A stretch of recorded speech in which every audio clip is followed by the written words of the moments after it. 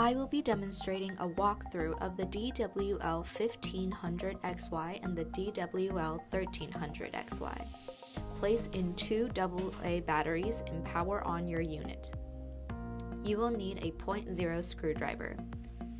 A BT will flash on the screen to prompt you to connect to your Bluetooth.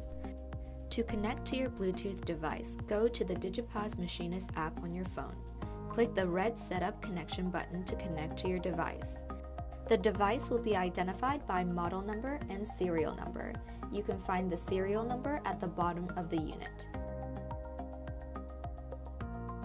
You will know the connection is successful when the Setup Connection indication turns green. After this initial setup, you will be able to use your level manually or via Bluetooth.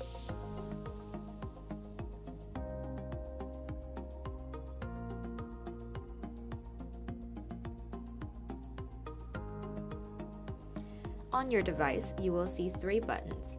The first one is Power button. The gear button is for mode, and the yellow button is for alternate 0. You can press the gear button to toggle between viewing in X and Y axis.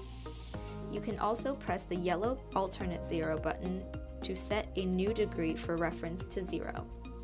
Press the power button and the yellow alternate 0 button simultaneously to enter into manual calibration mode. For a more detailed run-through of the manual calibration, please see our calibration video.